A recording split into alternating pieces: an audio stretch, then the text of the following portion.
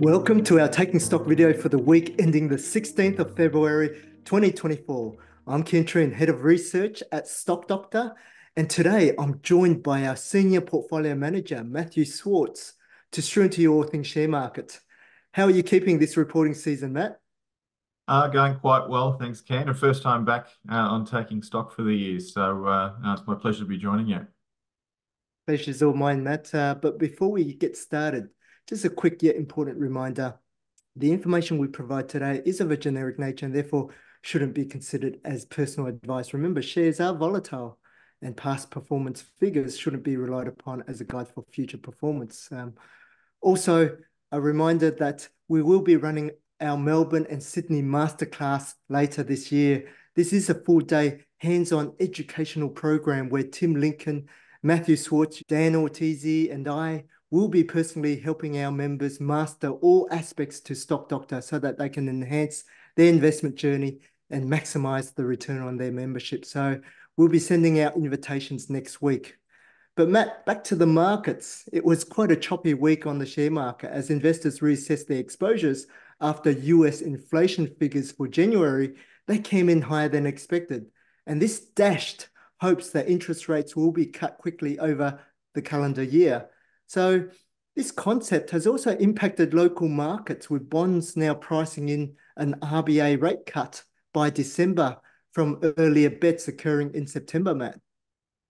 Yeah, so I'm sort of looking at this as the market really had its wake-up call for what has been fairly out of control equity markets, but it didn't last long. It was merely a blip in this bull rally with stocks having erased much of those early week losses and are now racing towards yet another week of gains.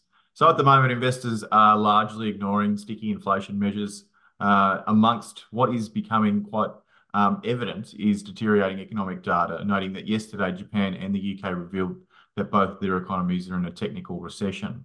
So we're in this wacky land of investing at the moment. Bad economic news is being celebrated as good news because it does increase the probability of earlier rate cuts. And we are seeing this as a very dangerous setup because analysts have been largely optimistic on earnings this year, which will be very unlikely in a weakening global economy. In fact, for the reporting season here in Australia, we have witnessed slight downgrades to forecasted earnings already. As you can see from the chart on screen, share prices have become unanchored by the downward trend in earnings, and this breaking correlation is unlikely to hold for long. Hence, at this stage of the market cycle, we believe investors should apply stringent risk management techniques across their portfolios. This includes staying diversified, profit taking, and even hedging your downside risk. Yeah, thanks, Matt. And with the reporting season now past the halfway mark, let's turn our attention to some Star Stock highlights over the weekend. Among the best performers were Star Growth Stock and circuit board designer Altium. They received a takeover offer from Tokyo-based Renesas Electronics at a 34% premium to their last close price. Now, Renesas Electronics, they are a semiconductor designer, and by bringing Altium software into their business, they've effectively cut out the middleman and capture a larger share of the value chain. However, Renesas, they had a negative share price reaction post the acquisition announcement, probably reflecting the fact that the company has overpaid to some degree for Altium. Well, that's one way of putting it, isn't it, Ken? I think they're paid 50 times its enterprise value relative to its operating earnings. That is an eye-watering multiple to pay for any company. So needless to say, this is a very good outcome for Altium shareholders and for our Lincoln Growth Fund investors, where we've had a position for quite some time.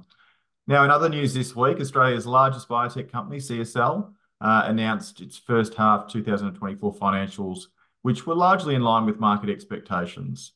Return on equity came in at 15% with improving margins, and there was strong demand for its blood plasma business, CSL Behring, which represents about 65% of total revenue. And while the blood division exceeded expectations, CSL Vifor, the dialysis and iron deficiency segment, fell short of consensus estimates. So what do you think is causing this drag here, Ken? Well, after discussions with our analyst team, Matt, the Vifor acquisition is performing below expectations, and management has revised their outlook from double-digit growth over the medium term to a more conservative, softer growth outlook.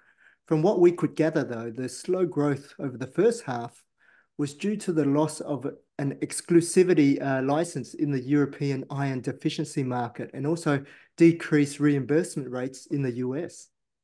And these factors are likely to be short-term headwinds in our view, and was the reason why the share price reaction was quite weak on the day. Now, prior to the result on Monday, CSL also announced that a costly phase 3 trial of CSL 112 drug was unsuccessful.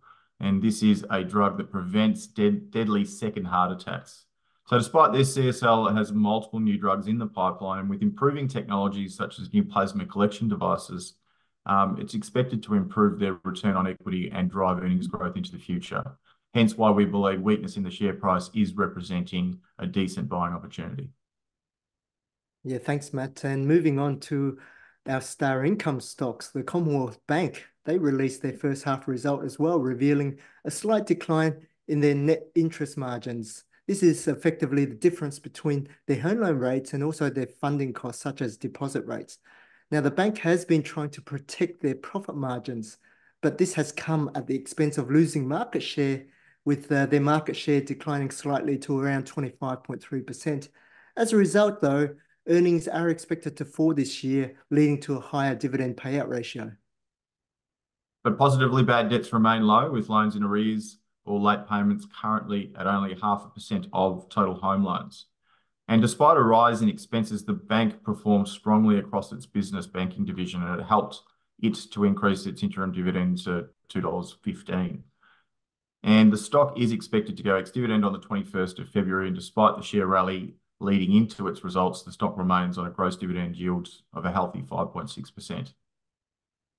And over the week, Matt, there were numerous other star stocks that released their updates, including Telstra, Pro Medicus, Wesfarmers, GUD Holdings, Ridley Corp, the ASX, and Computershare. So you can find these companies and access the analyst commentary by referring to the latest star stock updates section on the homepage.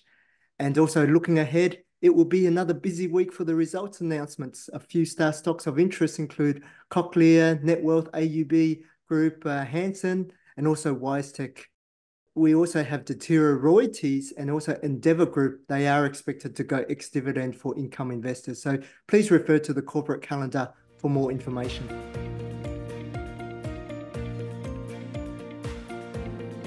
In Under the Microscope this week, we take a closer look at education and high-stakes English language testing provider, IDP Education. The company released its first half 24 results, which beat analyst expectations. Matt, can you shed any light on why the market may have underestimated the company's performance this period? Yeah, that's right, Ken. It was indeed a very healthy and stellar result.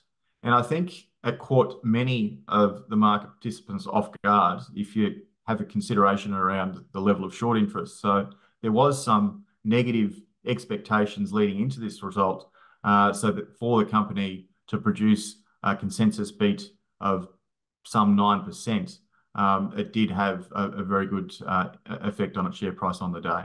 So peeling back the layers, the outperformance was due to better than expected student placement volumes as international students showed keen interest in studying abroad.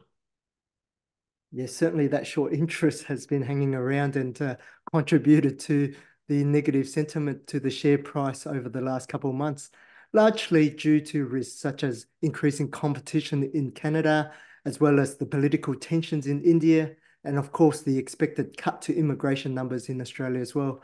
So are these risks now fully priced in, and how should investors think about the company going forward? Yeah, very good question. I think there's two sides to this. Firstly, the increasing competition in the Canadian market does relate to the IELTS business, as competitor Pearson's was recently recognised as an alternative English high-stakes test provider versus IELTS in August 2023. And IELTS volumes were rather subdued over the first half of 24 due to the weaker industry conditions, such as a decline in student sentiment towards Canada and higher visa rejection rates from Australia, along with the competition from Pearson's. One thing I noticed also when I was looking at the presentation, Matt, is that the increased competition only started in August 2023, meaning that the first half of 24 displayed only 2 months worth of impacts. So offsetting the lower volumes has been a 7% increase in pricing for these English tests. and this has helped keep earnings revisions stable for the time being. Yeah, we've noticed a few companies have sort of flexed over this period and increased prices, and well done to IDP Education for holding their margins. And from the view of the student placement volumes, IDP seems to be gaining market share and is growing above industry trends, which is positive. So the uplift from this segment may endure over the short to medium term and support its return on equity in excess of 30%. Yeah, given the growth levers, though, the stock may potentially represent an opportunity for some investors. IDP, they are currently trading at a steep discount to valuation, but investors need to be comfortable with those ongoing risks, including the potential slowdown in student immigration to Australia and Canada. Yeah, of course. And if you are trend sensitive, we will need to wait on the sidelines until the SD30 TSR triggers an entry to the upside. We continue to like the company as a quality operator with a unique business model. So the market probably wants to see a lot of the political tensions and visa changes abate before they get more comfortable with the stock.